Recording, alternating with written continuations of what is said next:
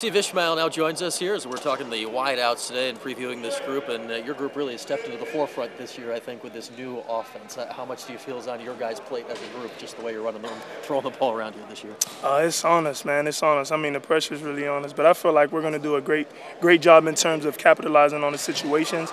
I mean, we have so much great talented players, man. I mean, well, the new addition but Alvin Cornelius, Brisley, Irvin. I feel like everybody is good enough to contribute, and I feel like everybody's going to step up to the plate and take charge. You said a lot of names there. Do you think we need to know a lot of names this year just with the pace and the amount of wide receivers you're going to use? I really think so, man. I mean, as I said, this offense is chances, so I feel like everybody's going to get an opportunity, and I feel like this group is most definitely mentally mature to make the most out of those opportunities. I mean, with the scrimmage on Saturday, just looking at the plays that those guys made were quite surprising to me, just looking at them from freshman year to now. So, I mean, it's most definitely been a process, and I'm loving what I'm seeing now from our group.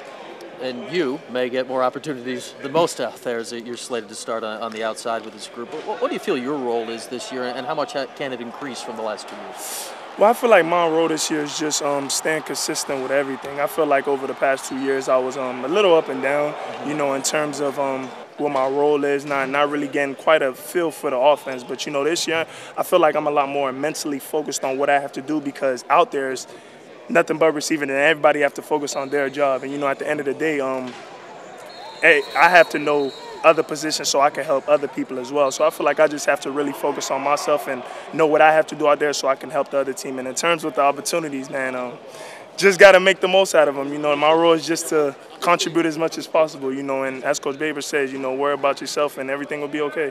The mental aspect of this offense is one that stands out, I think, because there's so much talk about the speed of it and having to get in shape to run this offense. But what has it been like mentally? Because you got to process what play's been called, get lined up and all that a lot faster than maybe you did in the past.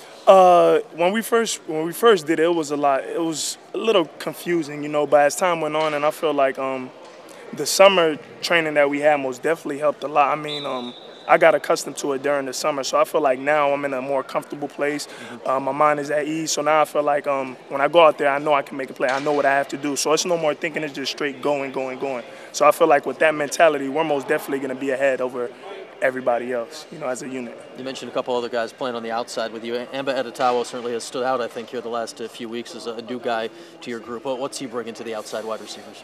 He's bringing a lot, man. He's bringing a lot to the table. I mean, he's really fast, speedy guy, man. And I feel like he does what he has to do off the field, so I feel like it's most definitely going to transition to off the field. And, you know, as I said, I'm a truthful man. If I see somebody good, I'm going to point it out every time, you know. And he's really good, man, really good. And I'm not going to sugarcoat anything. He's really good, and I'm going to give him the respect that he deserves. So, you know, with him, Ace, Jamal, I feel like it's a lot more comfortable out there knowing that these guys are consistent and they are going to make the play when it's presented to them. Well, here you are now into the last week of camp and about to get ready to prepare for Colgate. How ready are you guys to get out there a week from Friday and play some football?